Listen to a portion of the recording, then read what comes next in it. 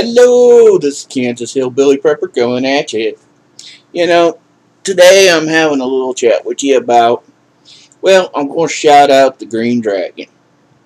You know, the Green Dragon has been doing phenomenal at spreading the word of all that goes on. And they keep it real. When during the Bundy Ranch thing, they were right on top of it. They were right there watching it. They were there in the crowd. They were right down there at the Bundy Ranch. And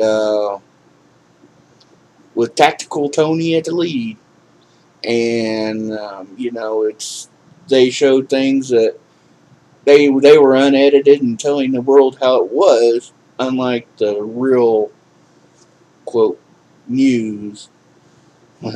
They were showing their side of the story when the real side was in the Green Dragon. So, let's just say the Green Dragon at least keeps it real. And as far as I'm concerned, the Green Dragon's a great place. Mule Team 66 has taken the Green Dragon and made a lot of it, along with his friends. Maybe one of them, but G and Russell Stinger and the YF Eagle, a few others that frequent the Dragon. Yes, it's not for kids at nighttime. Once it hits nighttime, I wouldn't put my kid in there. But, unless they're used to being a little bit of language. But older kids probably. But, they're truthful. They're honest, and it's the last free place to go if you want the truth. So, because I don't know of another station you can go to that just tells you the truth. You can go hang out and be yourself at. So, you can go watch them. Go sub the Green Dragon. It's a good place. And then I'm going to tell you another thing. On Wednesdays, starting Wednesdays, because of my health, I can't talk very long. That's why I used to do Kansas and Friends, and I had to quit because 4 hours of talking just can't do it no more. So, I'm doing what I'm going to call the DT Hour.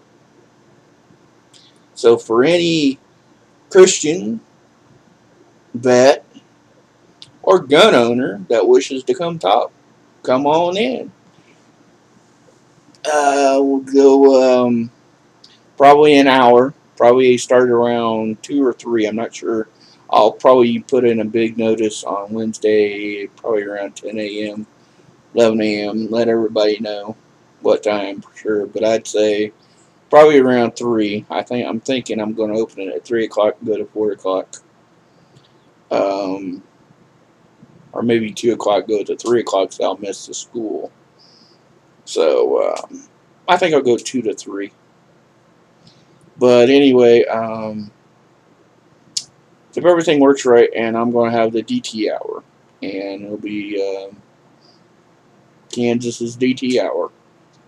And that way I can speak for an hour and have a little talk. And then I plan to do a few more babbles here and myself. So, keep watching. And plus, don't forget, I got a contest going.